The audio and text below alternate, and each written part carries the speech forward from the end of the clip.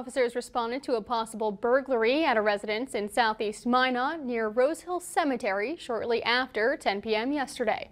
Officers say when they got to the scene, they found a vehicle with 31-year-old Carissa Tilia of Minot inside. Officers say they had reason to believe Tilia was involved in the burglary, but she fled and led officers on a 5-mile pursuit. The Ward County Sheriff's Office helped police deploy a tire deflation device, but Tilia drove several more blocks before getting out of the vehicle. Officers were able to apprehend her while she was running. Now, Tilia is charged with driving under suspension, reckless driving, and fleeing/attempting to elude a police officer in a motor vehicle. She's being held at the Ward County Jail as police investigate the burglary.